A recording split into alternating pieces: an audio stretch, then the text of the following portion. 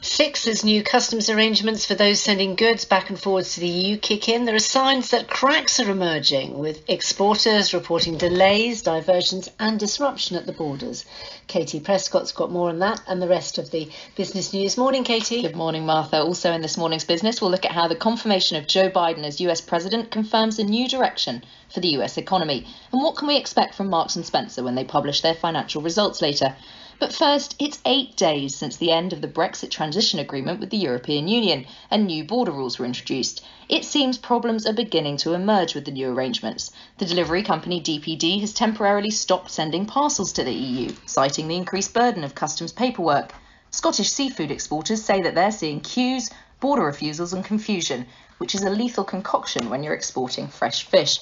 Well, Shane Brennan is Chief Executive of the Cold Chain Federation, which represents frozen and chilled transport or storage. Good morning to you. Good morning. What are you hearing from your members? How big a problem is this? It's certainly a growing problem and a real sense of unease, trying to take an overview of what's going on. Trade levels are still very, very low. It's growing from 10% on the 1st of January up to not yet 50% of the traffic flows we would normally expect. And even at that level, we're seeing high levels of confusion, delays. We're seeing businesses being not turned back, but being told that if they come back in the same way with the same sort of preparedness next time, they will be turned away. And so the feeling is that we're building to quite a significant potential disruption to our ability to get product moving. What exactly is the issue? Is it about people not completing paperwork properly?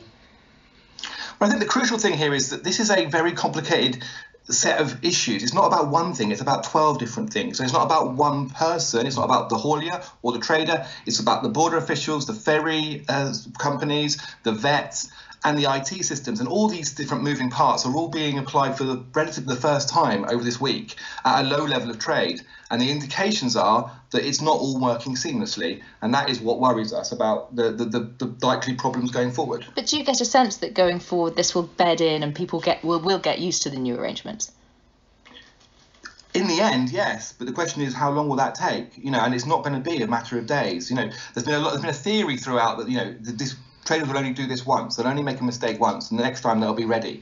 But that's really a bit naive about the number of different things that have to get right. And also, the more detail you get, the more it's about interpretation. So the authorities on the border might think that you've done it wrong, whereas you thought you had got it right. And that sort of confusion is something that has to takes time to bed in. It could be months before we actually get proper clarity that people feel confident about exactly how to trade across the border. Well, the Financial Times is reporting this morning that there's going to be tougher French customs controls from Monday. Is that something that you're hearing? Yeah, that message is coming through. I mean, the attempt has been very constructive up to now. It's been slow and people are learning as they go. These officials are doing this for the first time on the French border as well. But they are saying that their intention is to toughen up and to not allow things through from next week. And basically, we're in their hands. This is the crucial thing.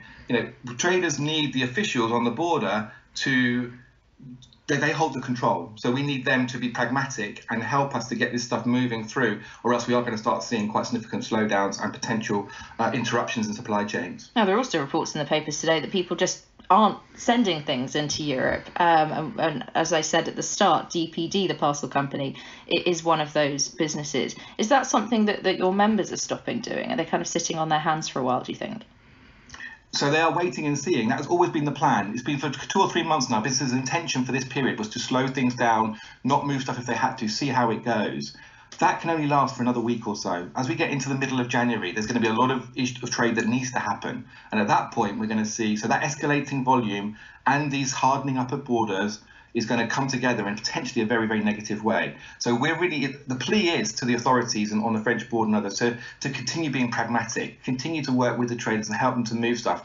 It is about getting to compliance, but the way to get there is to work with us and get stuff moving and not hold stuff up and send stuff back, because that will create the significant crisis that could build from here. Thank you very much, Shane Brennan from the Cold Chain Federation. Well, the confirmation of Joe